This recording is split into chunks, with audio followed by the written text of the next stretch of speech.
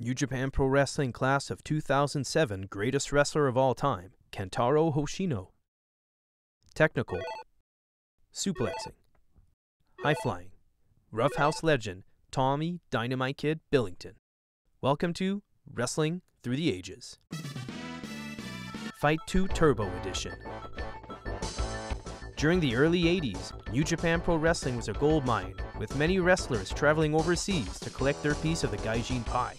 And on January 15, 1982, at Kurokun Hall, a 24-year-old Dynamite Kid, I said 24-year-old Dynamite Kid, would travel to Japan for his third Japanese wrestling tour, to duke it out against 1977's Tokyo Sports Technique Award winner Kentaro Hoshino. How did this match turn out? Well, let's ring the bell. The match starts off with no issues. The normal Billington stiff hits. Be aware that both men wrestled each other 3 times prior, with Tom winning each bout, so these two are no strangers to one another in the ring. To save your precious time, I sped up the parts that aren't important to us. Kentaro elbow Tom's face. Tom retaliates with a side headbutt and applies a standing Kimura hold, and fully locks it in, and rolls Hoshino over, and is able to apply more force to the hold. The referee, whose name I do not have, eventually realizes that something is wrong yet again, checks in, and tells Tom Billington to release the lock or he will be disqualified. With the match now in mid-ruin, Tom Irish whips Kentaro into the ropes, attempts a tombstone setup. Kentaro is having none of it and starts catch wrestling. They fumble into the corner. Referee tells Tom to let go, and instead he sticks his hands into Hoshino's face.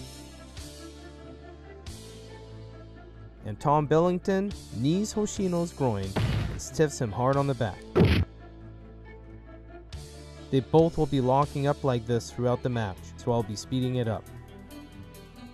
The referee again fails to break them up. They do more catch wrestling in the corner and in the ropes,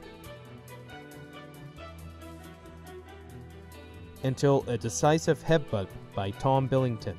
Kentaro, with previous professional boxing experience, uppercuts Dynamite's head twice. Dynamite pushes Kentaro into the corner. The referee yet again fails, and yes, another groin attack. Kentaro, now winded, sticks his hands into Tom's face in order to regain air into his lungs, and now gains advantage of the fight by locking in a standing guillotine, which will bring Tom to his knees and will take a while to get out of. Kentaro really clenches this one hard. Now Dynamite successfully gains hold of Kentaro's wrist, unlocks his fingers. Kentaro can't fully relock this hold, and both men square off. Kentaro lands a right fist to Dynamite's face. Dynamite strikes back with a right of his own.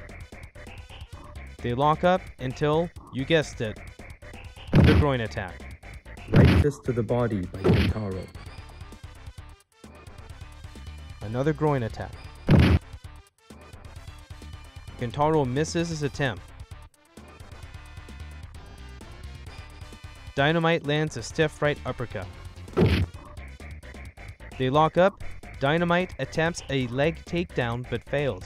Some amateur wrestling holds take place, until Kentaro now is either fish hooking Tom or grabbing hold of the side of his neck. It's hard to tell. The referee finally rises up and becomes a hero by unlocking Hoshino's hold on Tom, and once all that cools down, Tom Billington Irish whips Hoshino into the ropes. He comes back and avoids the tombstone yet again. And now the clever English chap goes to body slam Kentaro, but mid-move pinches Hoshino's head with his knees, alters his left hand, and holds Hoshino in for what has to be the ugliest looking tombstone I have ever seen. I do not know if Hoshino suffered any major injuries from this match, but I believe at least a concussion happened here. Dynamite goes up, Headbutt. Covers Hoshino. Now there's a lot of falsities and inaccurate information regarding the aftermath of this match. Many believe the two hated one another and refused to work together, but that is not the case. Both would face off each other 3 days later in a tag match with Hulkin 78 against Kentaro and Tiger Mask. They would also face off against each other 9 times following that tag match.